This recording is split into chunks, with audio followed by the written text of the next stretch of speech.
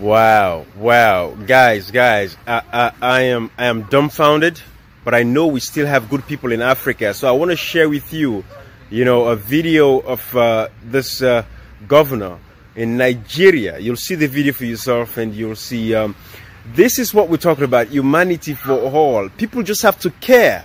People just have to show some empathy for the people of Africa. A lot can be done. Look at us.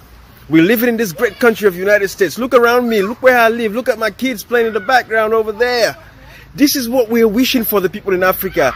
Guys, if enough Africans can do this for their people, Africa would be that paradise, and all of our brothers and sisters would stay in the continent of Africa and not run away from Africa because they believe in the leadership.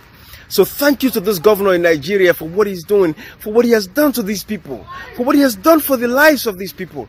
This is a generational blessing.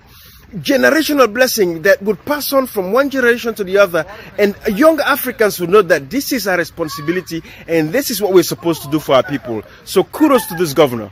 Thank you, God bless you. Nigerians, share this until it reaches that governor and let him know Ibrahim, a leader and founder of the People's Liberation Movement in Sierra Leone, wants to say many thanks to him, and we are hoping that Sierra Leoneans that are leaders in Sierra Leone would do the same thing that he has done for the people of Nigeria in his constituency. I want to thank him. I bless him. God bless you, my brother. God will richly bless you and your family, and all your desires shall come to pass. You should have, you could have stolen this money and put it in your pocket and ship it overseas and keep it in Swiss banks and keep it in America banks. But no, you said, no, I want to bless my people. And you bless the people of Africa. You bless the people of Nigeria, because what you've done is an example that you've set for people far and wide to see. So kudos to you. Kudos to you. Thank you. God bless you. Africa is a better continent. We can do better. Our people deserve better. It's time we change. We say we're tired of the knees on our necks. Yes, it starts in Africa. Africa leaders, take your knees off the necks of your people.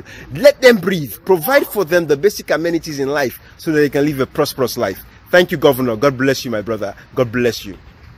I am shocked that with all the lawyers we have in this country, with all the civil rights movements, they watch as my people, the people of Bakassi, bleed and live where they fetch water, defecate on the same land, feed on the same land, with no hope.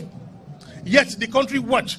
Yet the country allocates in billions on elitist projects and programs. I think that if there is a moral conscience today, if there's anything I have done that is worth it, it is this project.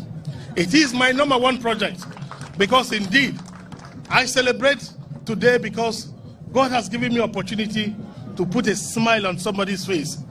I could see a grandma dancing to her new home. I could see the hope. I could see that her grandchild would have a feeling that truly African leadership cares. You don't give because you have enough, but because you care enough. But because we care, even from the north in the state house, we must demonstrate the empathy and the show of love and concern for our brothers.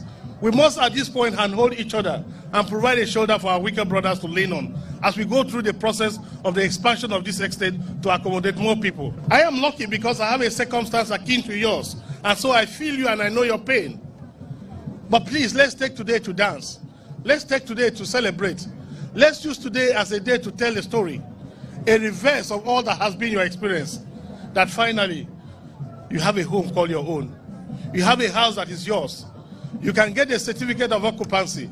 This is the first social housing in Africa, in absolute terms, where the ownership is in perpetuity, where the property is yours, where there will be no time you say the parents, you can now move and let another person enter. No, it is your house, it is yours to keep forever and ever. We will continue to expand it. It is not enough to provide you housing, because this is not shelter, this is housing. It means it has amenities, it has power, it has water, it has all the utilities you will so need. You have solar lighting, you have the generator, and you have the third grid, which is the national grid. But today I'm going to also assure you that we have acquired boats, which are by the water side, to enable you to do fishing for those who can fish. We have also made provisions for cash.